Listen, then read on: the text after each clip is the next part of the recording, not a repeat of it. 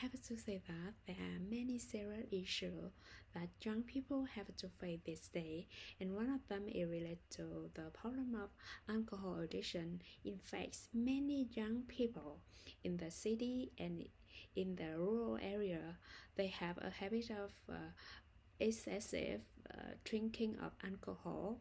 I mean that young people like worker, even student, they have a tendency to overuse beverages which contain alcohol in their party and in their meals.